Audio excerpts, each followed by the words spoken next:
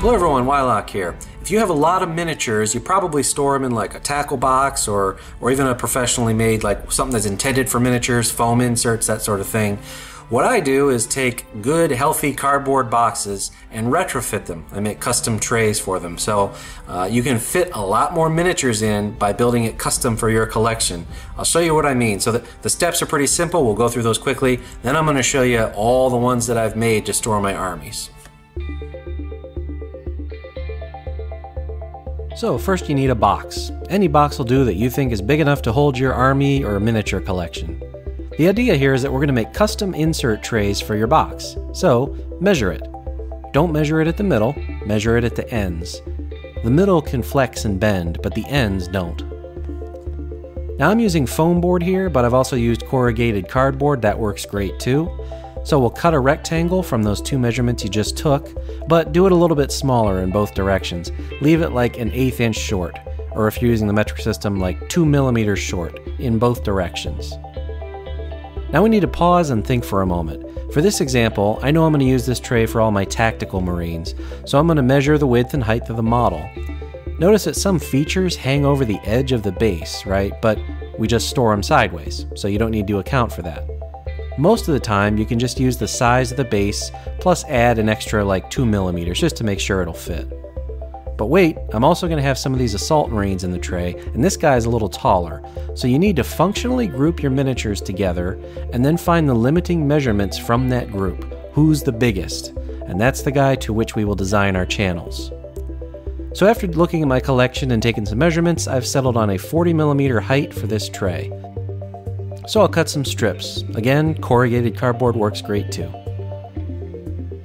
Now we could attach our first two strips like this to form the first channel, right? But no, we don't need the one on the outside because that's where the wall of the box itself is going to be. That'll keep the model in place, so we don't need to waste those precious few millimeters. So on the base of the tray, I'll measure 30 millimeters in from one side and draw a line. Again, this 30 millimeters is based on the measurements of my models. Hot glue. Lay down a healthy bead of hot glue on the outside of the line and attach that first strip, taking care to keep it straight. Use the line you drew to help with that. Then I measured 30 millimeters onward from the strip we just attached, and again draw a line, and hot glue, and put on another divider. Another 30 millimeters, another line, another divider, and so on until you run out of room on that tray. So we can insert the tray in the box, and you see this guy fits nicely. And the idea is that your next tray will sit on top, supported by those dividers. And we're about to go to the table to see the final product, but real quick, some reminders. If you like what you're about to see, please don't hesitate to hit that like button, subscribe, reminders, etc., etc. There is a link in the description below for my Amazon storefront. Easy, free way to support the channel if you want. Just buy your stuff through that link. And for all you 3D printers out there, Wyloch's Crafting Vids is sponsored by Heroes Horde, which has an excellent range of high-quality models, including but not limited to all TrueTiles lines, which are OpenLock compatible. Also, check out my modules over on the DM's Guild, and remember, $3 patrons get free copies of all my releases. Now I'm going to show you several boxes that I've retrofitted to store my various armies, and you'll see how you can get really creative with it, and the optimization is actually a pretty fun puzzle in and of itself. Here is my Ultramarine army. This is a 3-layer box. The top layer here has my HQ. It's got some assault terminators who are taller than most infantry, the sergeants for it. Terminators over on the left. You saw I took out a couple dividers before. They're not attached yet, so I'm not quite set on exactly how I'm going to divide this layer up, but it's very close to done. In the middle, we have all the TAC Marines, and they're divided and sorted by weapons. There's a sergeant. Those are over on the right. Plasma, Melta. So having so many rows allows me to keep them organized and sorted depending what kind of unit I want to put together for the night.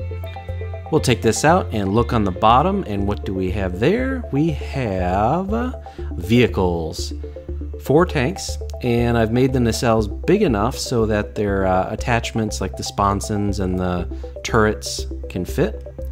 Over in the corner, you'll see I actually have 2 dreadnoughts per compartment. This is future proofing in case I get rid of the dreadnoughts, want to put tanks in their place, and in general, they're big enough that they stick together and they keep each other from moving around. So I just toss them in there with all their weapons and they stay put. We'll put this whole thing back together, very easy. Just slide it on in there, and then the top layer on top. So that's my roughly 2,000 point brigade of Ultramarines. Next up, we're going to look at my Necrons. Now this is my main army, and this is a much bigger box as a result. It's also not done yet. It's just enough to keep everything sort of somewhat organized, but I'm going to finish it in the near future here. Anyway, on the left, I have no trays, so it's a big tall area to accommodate a monolith, larger models. Here's a Canoptic Spider, and there's a bunch of stuff down in here I really got to get organized. These are objective markers. I'll put a card on the screen if you missed that episode. Anyway, we'll toss him back in there, and over here is the infantry, the warriors, immortals, death marks, lich guard. There's also some scarabs, so that's what this layer is for. And this is out of foam core. You can see I interchangeably use foam core or corrugated cardboard, whatever's available to me at the moment, doesn't really matter to me. Down here, some destroyers, and obviously you could put more dividers in here. You could even put more layers in these sub-compartments. Here's all my HQs tossed into one bin. I will probably make little dividers for each of them because they're special and they can each get their own compartment. So this one's not done yet. I'll finish that up soon. Last one we're going to look at are my Tyranids. Had to get a bit creative on this one, you'll see what I mean in a minute, but first let's look at the top layer. Over on the left are the rows of Hormagaunts. I did these with a bit of a gloss varnish, sort of satin gloss varnish, so I'm not worried about them colliding and chipping. There's the infestation nodes for the Gene Stealers, and here they are themselves, all barrel of monkeys tied together, as they tend to do. And then over there is the unit of Termagants that I have yet to finish. So let's go ahead and take out the top tray, put it aside, see what's underneath. So this also is not done yet. Not sure what I'm going to do with it, but you can see over on the left, I put a big divider wall here to make that open area on the left. This is for all the monsters. So you got your Tyrannofex, yep, the big one, and then the Trigons. So over in the middle, I got my objective markers, and I've just tossed some gargoyles, which I've never used. I just bought them for the fun of painting them, but that's where they stay for now. I need 2 hands to get this tray out, so I'm going to put the camera down a sec. And here we go. We'll see what's on the very bottom. And without any insert at the bottom, just glued directly to the box itself on the inside, made compartments for my Flyrant. There's a Broodlord, 9 warriors, and then 6 Venom Thropes. That double corrugated cardboard, I like to use that when I have it handy. It's stronger, it soaks in the glue better because it's got all those holes. It's got a lot of surface area to cling to. Anyway, we'll put these back together. This is how I store my armies, making custom boxes out of leftover materials. You can fit a lot more in a space by not having an individual cell for every model. You can stack them up in rows like this. So hopefully you find this approach nifty and helpful, and thanks for watching.